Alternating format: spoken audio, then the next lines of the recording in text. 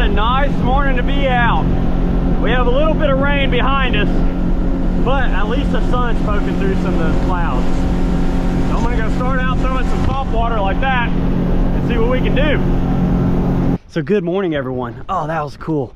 I was doing an intro and a dolphin, a bottlenose dolphin just popped up. You can see where it boiled right here. See if it'll come up again. It's beat feet away from me. But what is going on? Got a great sunrise this morning. Have some nasty rain coming. It's been a while since we've had some rain, so I'll take it. But like I was showing you on the way here, this is the Oziri Mag Popper 130F and some 50-pound mono leader, and I have about 18 to 20 inches of it. Now the setup I'm throwing this on is a Penn Tort 5 50-pound braid and a Star handcrafted 7-foot heavy action rod. So I'm gonna get this popper out there early morning, try our luck while the dolphins working this bait school, and then maybe we can switch over to some flounder fishing here once the sun comes up a little more. So let's see if we can get on topwater bite. I did change out the hooks on these to some inline single hooks. It's just better on the fish and they're stronger than the trebles. So I'm making real long casts and just drifting with the wind. Every now and then I'll stop it, but I want to do consistent pops, try to draw in a big strike. Oh, there's bait schools all around me. So, oh, something already grabbed it, and I have a wind knot. That's cool. But I already have a fish this morning. That was quick. Oh, wonder what this is going to be. That is cool. What are you? Oh, how'd I know? Big sail cat. Mobile Bay sail cat. That's a big one. That's a big joker. How did I know that's what that was going to be? Okay, I'm not going to keep you. I did a sail catfish catch and cook. They are edible. They do taste good, but we're going to let this one go. Really cool fish though. First cast. Thanks for biting the hook. They're aggressive fish. I enjoy catching sail cats. There he goes. Big kaplump. Get that slime off there. All right, here we go.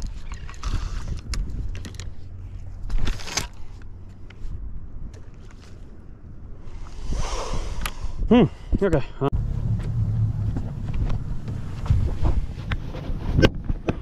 Okay, well, I'm having line malfunctions and wind knots.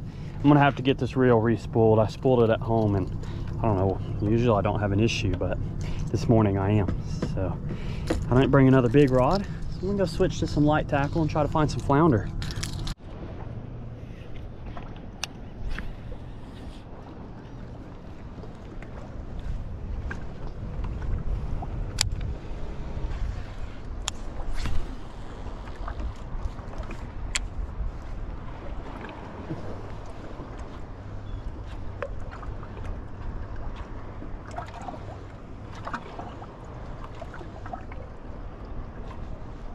Ooh, there's a good bite.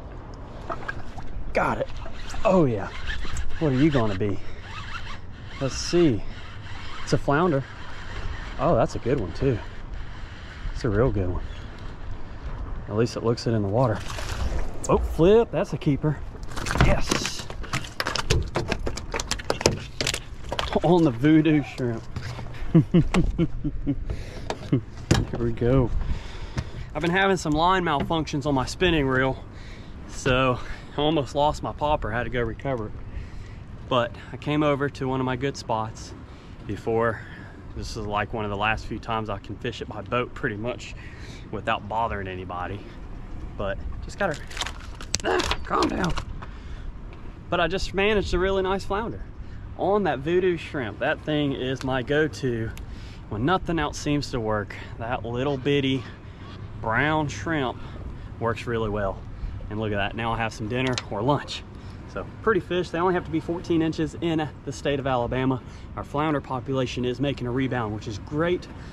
I'm glad that we're able to keep them. So 5 per person.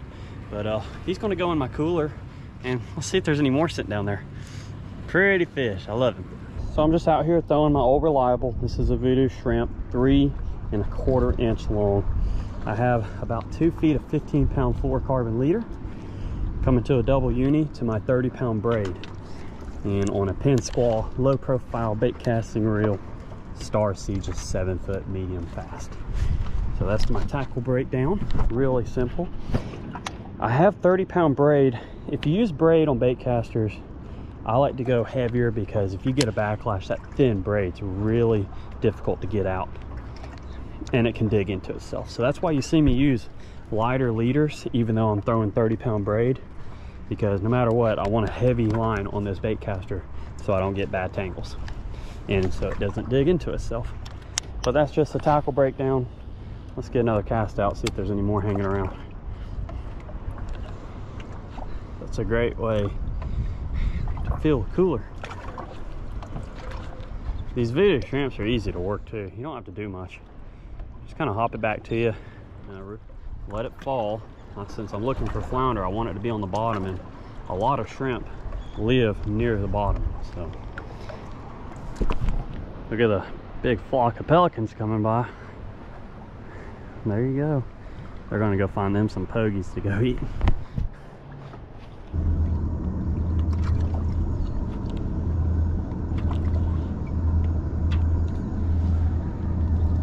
There it is. Come on. God, that time. I got you that time. And it's another flounder. Yes. Come on. Where are you going? Oh, that's a good one.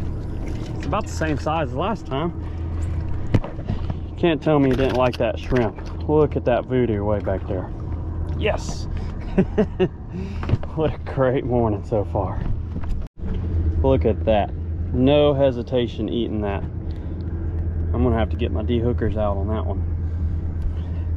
But luckily that's a keeper, because he is bleeding pretty bad. But this is a southern flounder, and they're getting ready for their fall migration out into the Gulf. They go offshore for the winter. So that's the second flounder of the day. They aren't doormats by any means, but they are legal, edible, delicious fish. So he's gonna join the other one in our cooler. Woo, let's get another cast out. So I don't like to give away too many of my secrets, but if you miss a bite like that, especially flounder, always cast right back out again, like immediately, because he'll come back and eat that bait again. A lot of times those fish will follow your bait or lure to the boat, and you can catch them right below your boat, kayak, or pier. But I'm happy with that. A little shrimp putting in some work. Well, it's about the middle of the day. Fishing's kind of slowed down, but it's too nice of a day to leave the water just yet, and I hauled the boat all the way over here. So I'm gonna stop at Tacky Jack's and get me some lunch. You can just pull up there in the boat or the car, but obviously I'm in the boat, and get some lunch, and then so I can feel refreshed and get back to fishing. All right, I just left the restaurant, picked up my firecracker shrimp wrap, some fries, and a drink. So I'm gonna sit here and enjoy this for a little bit and try to go find some more fish. So I will see you after I eat my lunch.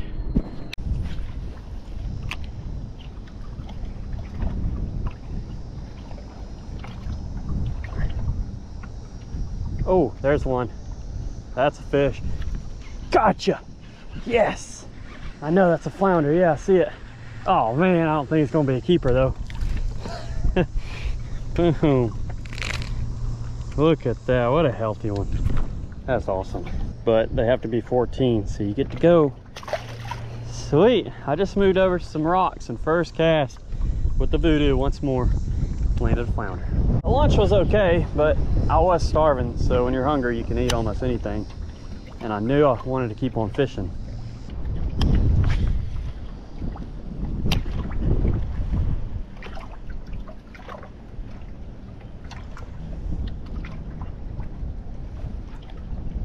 Oh, there's one. Come on. Gotcha. Gotcha. I hope it's a keeper.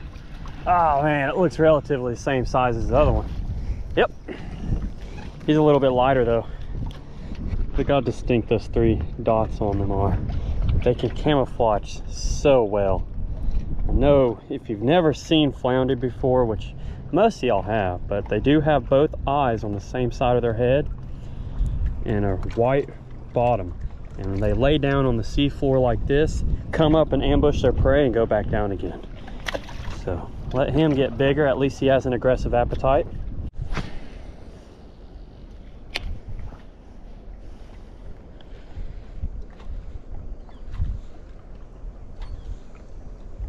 Oh, there's a good hit.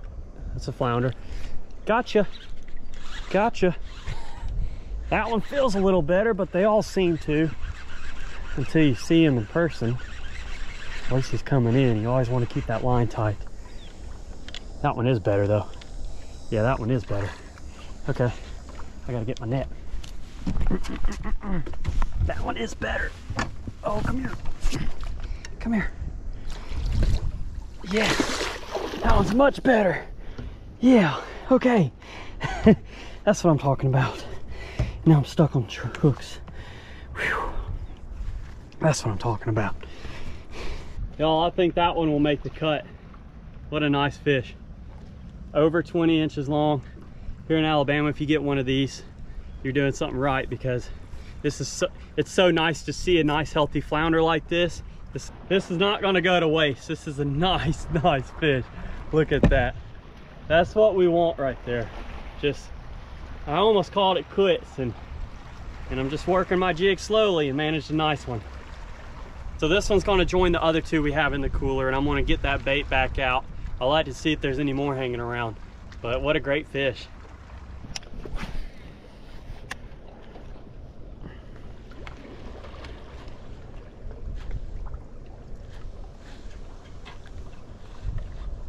There's one. Oh, hooks it. That's the fun part about lures. Oh man, it's a dumb lizard fish. Pretty good size one though. All right, calm down. Look at the chartreuse on his gills. That's actually pretty cool. All right, there you go. It's gonna be my last cast before I head in. We got a storm coming and I don't feel like getting wet or wetter than I've already gotten today. And I just broke off on a really good fish. See, there's another one. Gotcha. Gotcha. That's a flounder. Just the way it's fighting, I know that's what that is. They're fun to catch. There you are. Are you gonna be a keeper? Yeah, probably. If I can get you up. Come on. Yeah. That's number 4 in the box. Perfect hook set too. I love the hooks on these lures. All right.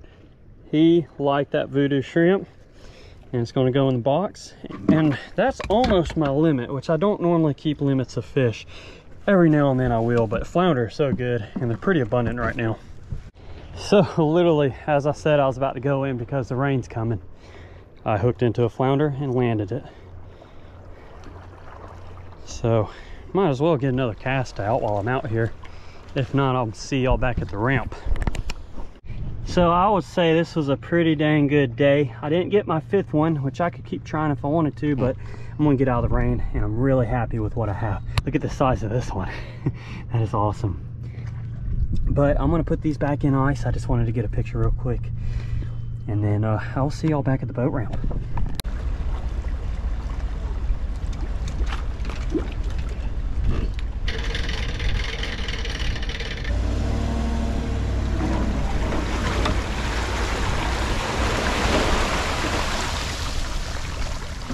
Alrighty y'all, the boat is loaded up, strapped down, and it's time to go home. See, this storm cloud's coming in. It's about to be a little bit more than I want to be in. So I appreciate y'all for watching. If you enjoyed this content and want to see more, go hit that subscribe button down below. It was a great day of fishing. Fishing days aren't always like that. There's a lot of struggle days, but you have to appreciate a day like today. So I'll see you on the next Bama saltwater fishing video. I want to thank the good Lord up above for everything he does for us. We'll see you later.